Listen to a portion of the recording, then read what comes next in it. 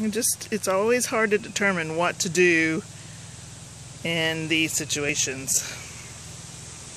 What would y'all do? Now, something that bugs me, and I think it's because of where we live, is palmettos.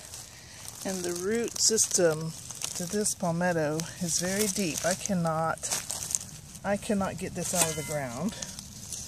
So I cut off the palmetto leaves. Somebody please tell me what a use for palmetto is besides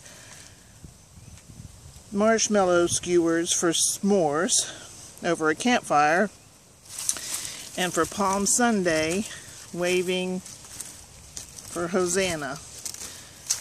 Otherwise, they're a nuisance to me, and they're everywhere. Now, if Pineapple Man probably has a great use for them, and I'll back up with my story and say, oh, I love palmettos because they are useful for etc. I was coming out here, I don't know, I was dealing with chickens or something. And I came out here with a compost bin and I saw something orange in the compost bin. I'm like, I didn't put something orange in the compost bin. See it?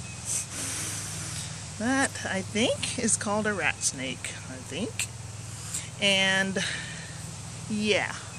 So, I know we have rats. I made a video of me trying to exterminate some rats in the chicken coop, and I lost the video. I deleted it before I had published it, so I'm mad at myself. So rat snakes are good.